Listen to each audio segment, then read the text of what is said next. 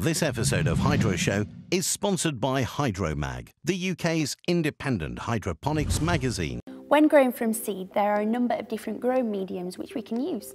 Today, our resident expert, Mr. Bill, is here to help shed some light on how to plant different size seeds in different growing mediums. So Bill, welcome. Welcome to the studio. Thanks for joining us today.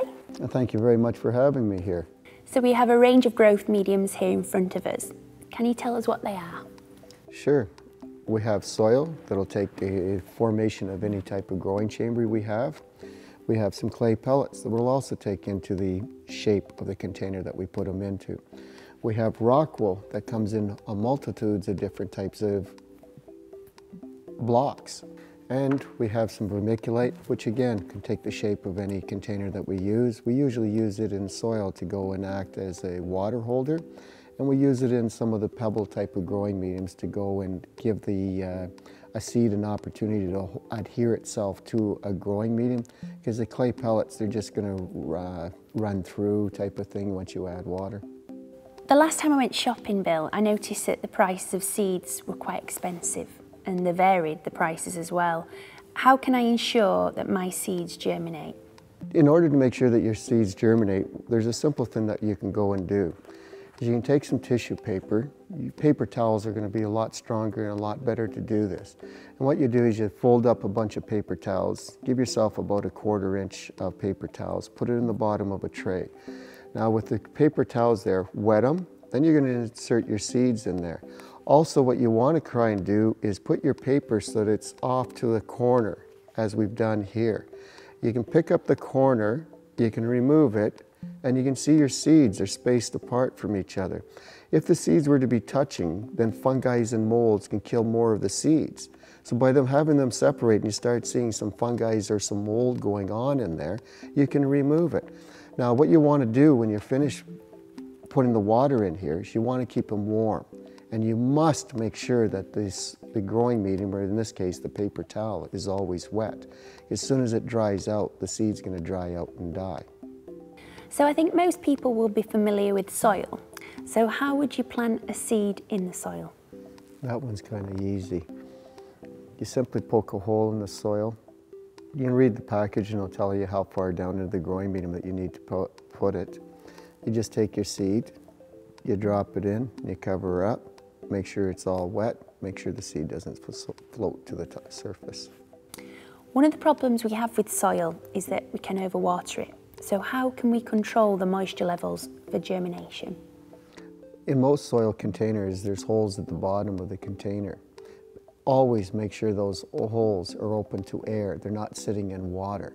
That way oxygen can move up through the growing medium as it dries out and gives an opportunity for it to dry out. If you block up those holes, then there's no air going to get down in there. It's only going to get from the surface downwards, which is going to take a lot more time. Are there any other ways that we can test that the moisture in this soil is right?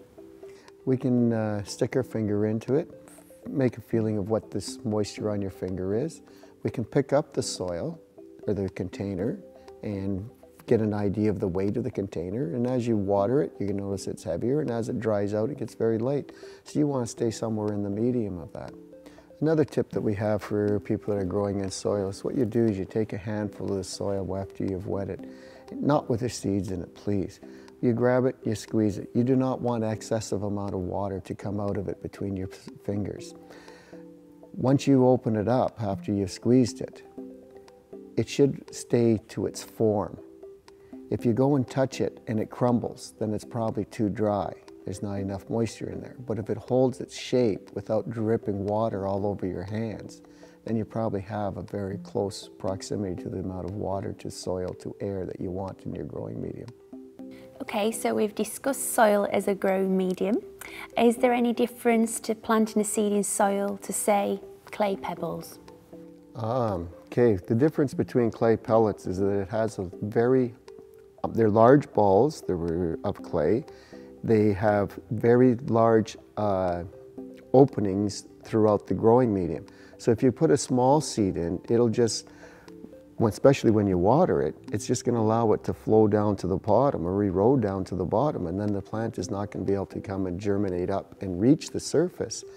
So at that point, what we must go and do is, if we want to use the clay pellets, we should take a rooting cube and plant into the rooting cube and then drop it in, such as this rockwool cube that we have here, which we have a nice little spot for a seed.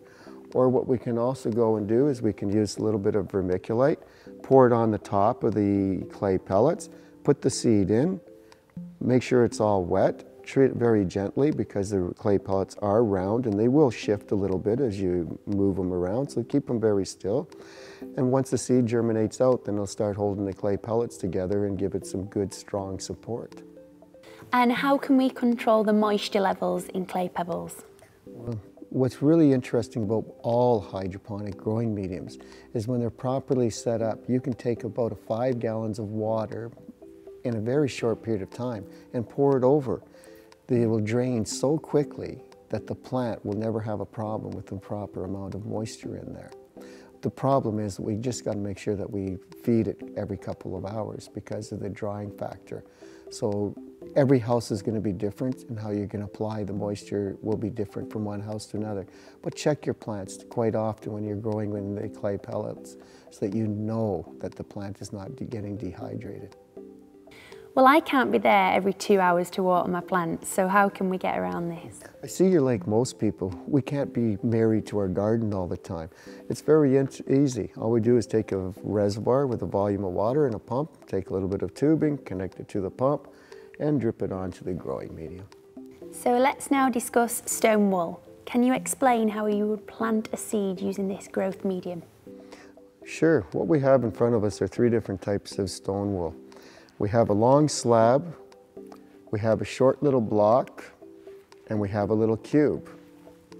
And there's the cube. The cube actually has a little indentation in it that we can put a seed into it.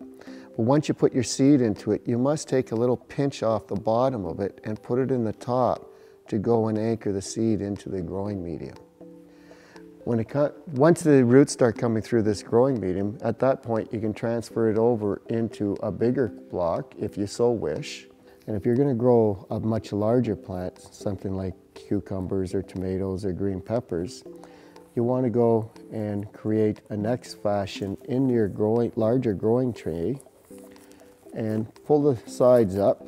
And now when you water it, the water will flow through into this, down into the bottom piece of the stone wool, and it'll spread out by the way that the stone wool is designed and built.